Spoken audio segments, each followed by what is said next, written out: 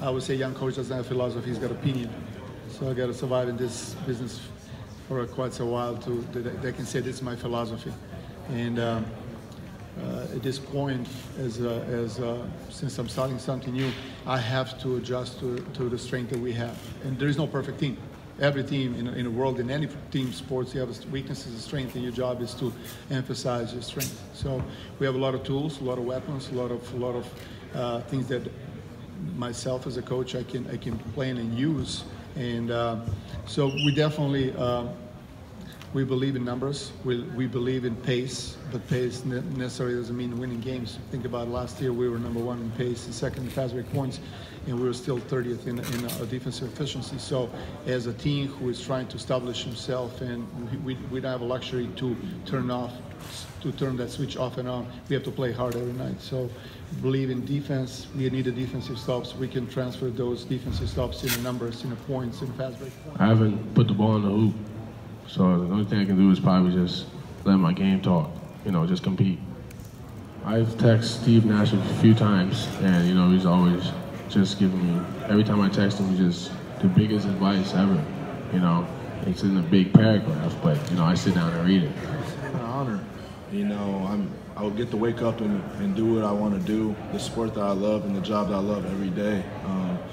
And to be known as the face of a franchise is something that I've put a lot of work into and prepared myself for. So, I want to represent this city, to the best of my ability, this franchise, this organization, to the best of my ability. And, I try to do that every day I wake up.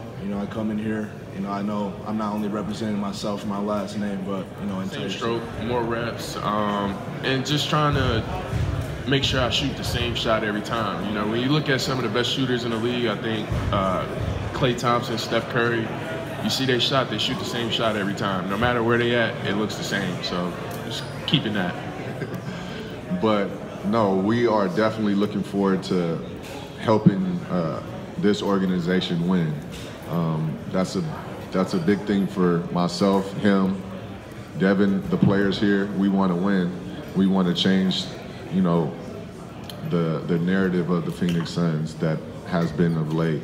We want to be a winning team. We want to show people that we are winners and that we can compete for anything, championship level, playoffs, whatever it is. We want to be that team. So we finally made the playoffs the fourth year.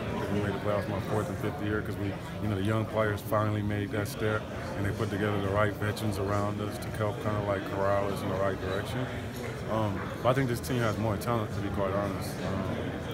Because it's, again, at every position is a challenge.